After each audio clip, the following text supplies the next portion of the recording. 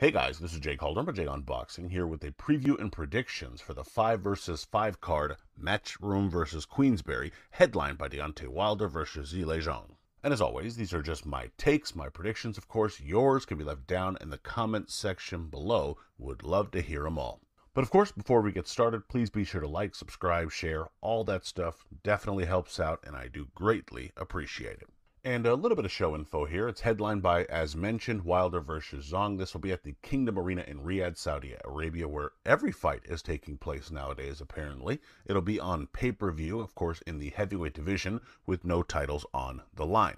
In the featured fights, you'll have Raymond defending his WBA featherweight title against Nick Ball. You'll also see FILIP taking on Daniel Dubois in heavyweight action. You'll see HAMZAH SHEERAZ taking on Austin Williams in light heavyweight action, and WILLY Hutchinson taking on Craig Richards in light heavyweight action as well. And of course, you will also see Dimitri Bivol making a defense of his WBA light heavyweight title against Malik Zinad. However, won't be predicting that one. We all know who wins.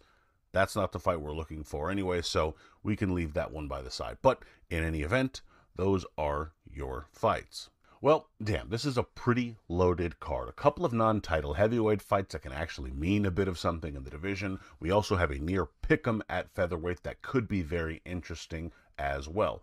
On top of that, you have the promotional rivalry between Matchroom and Queensberry that gives every one of these fights a little bit of spice. On friendlier terms or not, both Eddie Hearn of Matchroom and Frank Warren of Queensberry want their stable to win out. Let's not kid ourselves here. So, with all of that in mind, let's get to some of the biggest questions heading into this card. For starters, who will do less, Wilder or Zhang? It's maybe a bit tongue-in-cheek, but also not really. Both fighters have certain skills they can use. The question is, will they?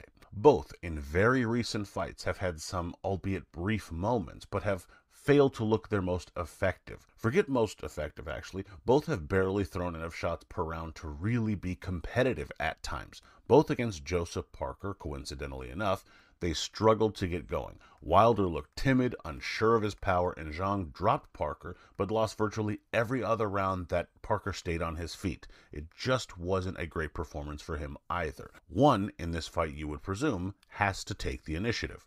I would also ask, who will have the breakout performance? This card is pretty damn stacked. Day of Reckoning was a great card, and the Crawford card in the summer looks fire as well, but this has some decent pick'em fights and some quality fighters. With that, you wonder which fighter will have that breakout moment. And to me, the fighters with the best chances are Nick Ball and the winner of FILIP and Daniel Dubois. It's not a prediction that they will win. It's just based on the odds and where they are at in their careers. Wins for any of these fighters could really catapult them to another level, especially Ball and Dubois, because Dubois needs a big win, and Ball is looking for that first big career-defining victory. And finally, who is likely to come out with the team win? Eddie Hearn or Frank Warren? That's one of the kind of funner questions that comes to mind for me in this one, because let's not kid ourselves. Both promoters want those bragging rights. It's all well and good them sitting next to each other and having some YouTube videos out there and working together, fine. But they are doing this for two reasons. The money is there, of course, obviously, and they think their squad can actually take it, so it's something that they're invested.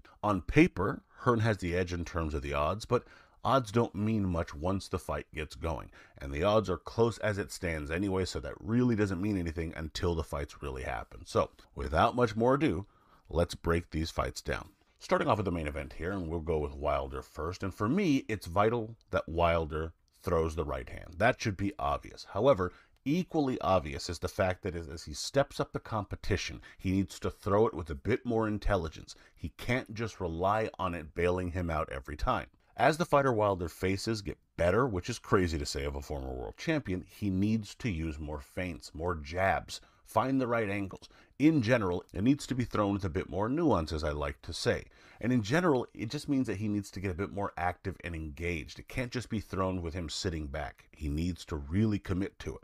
Wilder can't just sit back and hope that the opening presents itself. Now, he could obviously bang, so it might, but banking on that at the highest level just doesn't benefit you. So step into your shots a bit more, use those 2 or 3 inches of reach from the outside to your advantage, and make sure you're stepping to your left to line it up and stay away from Zhang's left hand. Put together the more forward attack with the setups for the right hand and give yourself a solid chance of landing it and also staying out of harm's way.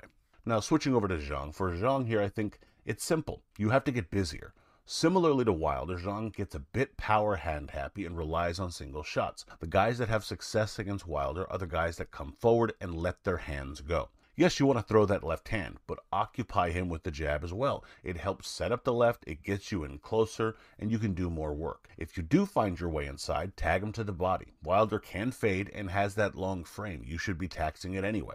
Of course, this doesn't mean get reckless. You still need to be mindful of that right hand. Wilder wants to circle to his left. Naturally, you want to be heading to your right, which also lines up your power blow and keeps you out of the range of Wilder's power shots, potentially. Now, you do have a tendency to leave your guard down a bit low, especially when you get too comfortable. You can't get comfy with a puncher like Wilder, so keep that guard up as well, up the tempo a bit, and be mindful of his right hand while you're looking to set up your left. Now, in terms of my pick, maybe the toughest pick of the lot in my opinion, but I'm edging towards a slight upset with Deontay Wilder, as he is the betting underdog. If Zhang had a bit of a history with really piling on pressure or damage outside of the Joe Joyce fight, I'd side with the Chinese fighting man, but he doesn't.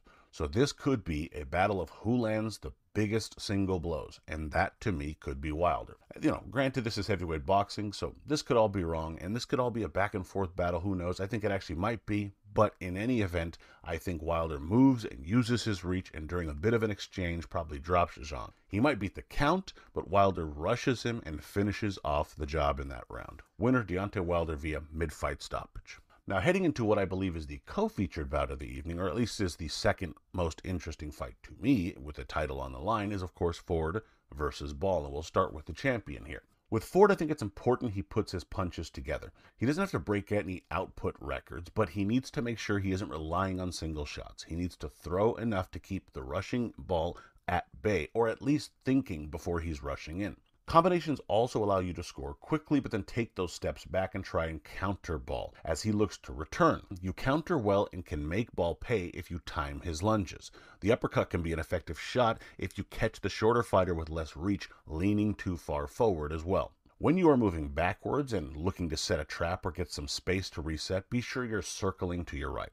Ball has a good right hand and you aren't trying to walk into it, so don't make it easy for him. Of course, mind the left hook as well, but the right hand is the worrisome shot. This of course also lines up your left and allows you to get the better work home from the outside, so make sure to get your hands going, walk him into those counters, and be sure you do so while circling to your right.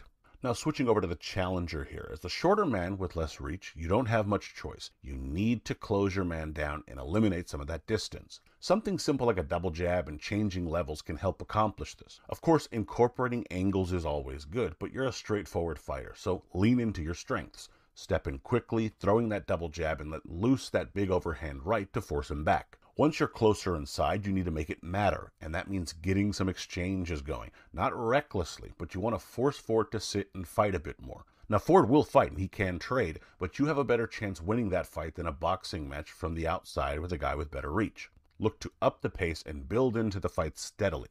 Don't rush your work. Just increase the tempo as the rounds wear on. So get inside with the level changes and jabs, press the attack with the overhand rights, and keep the pace progressing as the fight wears on.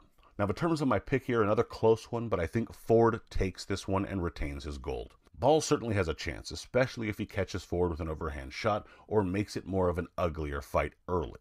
However, I think the skills of Ford will keep it clean enough early and allow him to build up a lead. Ball could close out stronger maybe, but maybe make the scores a little closer, but Ford will box, stick and move, and protect that lead enough.